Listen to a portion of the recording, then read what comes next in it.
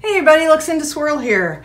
I thought today we would make a box because I saw these on Amazon and I thought, well, how cool is that? And they got pretty good reviews. The only negative seemed to be how easy to break the support box is. It's made with very thin slats of balsa wood, sorry, and easily breaks, I guess, when you're trying to get everything apart after the resin is hardened. So I'll be careful of that. So we have a box and we have the lid. This takes 11 ounces of liquid. I did that with the water test. This takes 4 ounces. So I'm gonna mix up 15. I'm gonna use the Clear Cast 7050. Will give me plenty of working time, has very few bubble issues. I'll let it sit for a few minutes before we pour. And I'll put it in here and I am going to do some Petri dish coloring. I am going to use some of my new Woody's Goodies alcohol inks. We have some greens here. This is Mojito, a Grasshopper, and Drunken Elf. And we have more bluey colors here, bluey. This is, now on the website it says it's Rum Blue Island, and here on the label it's Rum Ice Island. So if you look for Rum Island if you want to find this color on their site. This one is Kinky, and this one is Curacao, I don't know. And I used this recently in the Rainbow Swirl cup I did a few videos back. I'll link to that below. And I thought those would be pretty, so we'll use all 6 of those colors. I have my Let's Resin Deeper White, so this is very similar to the Pinata Blanco. And I'm also going to use a very little bit of Pinata Rich Gold. And then I'll do similar things over here with these 6 colors and the white. And then we'll come back when it's set up and we will demold and see what it looks like. This is kind of cool. I'm going to gear up and open the windows and put on the fans and all that. So just sit back and enjoy the show.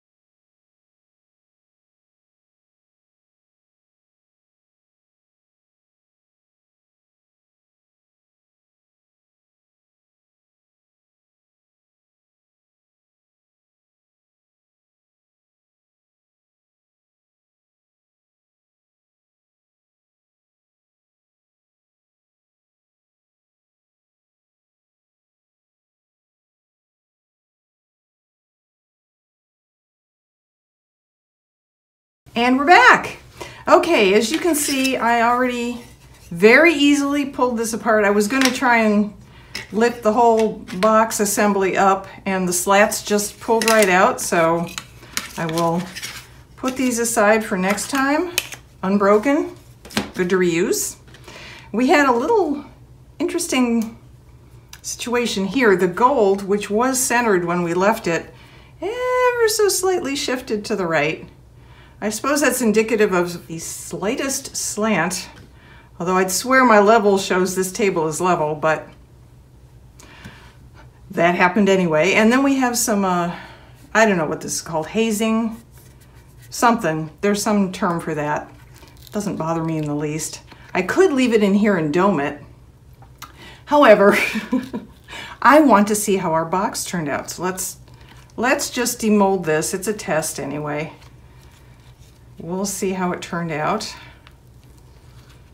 Doesn't look like my alcohol inks went very far.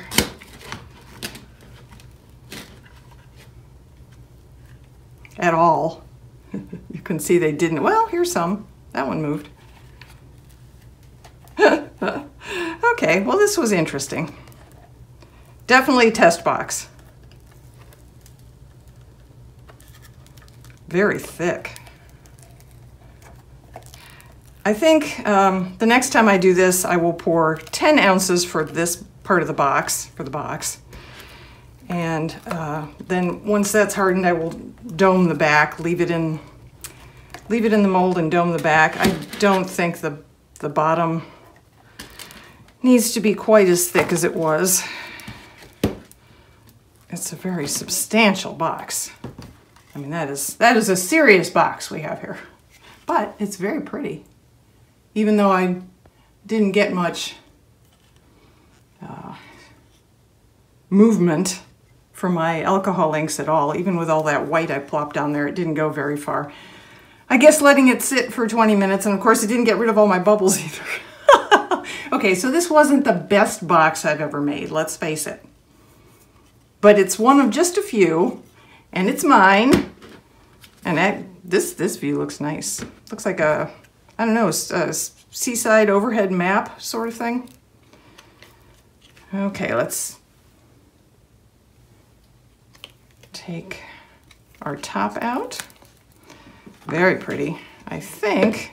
Now I've seen it shown this way, and I've also, let's see if this, yeah, okay, so it fits like that. It actually fits on and locks, well, sits in place. It won't come apart. This sits down into the open box cavity.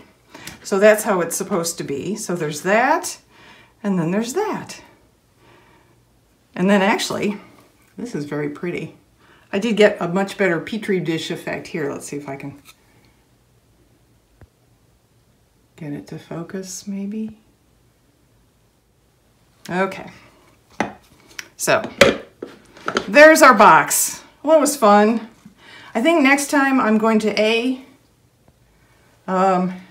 pour the resin sooner. I won't let it sit for 20 minutes. I was doing a couple tumblers over in that direction after I mixed this resin up. So I figured I would just let it sit while I did my 2 tumblers, which took 15-20 minutes. I was just putting a layer of resin on 2 tumblers. I wasn't doing anything that involves swirling or alcohol ink or anything over there. So I figured that was a perfect amount of time for this to sit and debubble. But it really didn't. And it's very hard once it's in here to pop the bubbles. I guess I could have tried running a skewer or something, a soft-tipped something around the edges, but I didn't because I thought the alcohol inks would drop down farther and maybe take care of stuff. So all the way around, it did not turn out like what I wanted. I say that all the time, but I think it's beautiful. It will be my ocean box. I think that's gorgeous. What do you think, folks? I have another mold. We'll try that. And I have another jar mold. I noticed a lot of folks lately have been watching my jar with the screw top lid that you make both parts out of resin, and I'm going to try that next. Look for that in the upcoming videos. Thanks, everyone. Stay safe. I'll see you in the next video.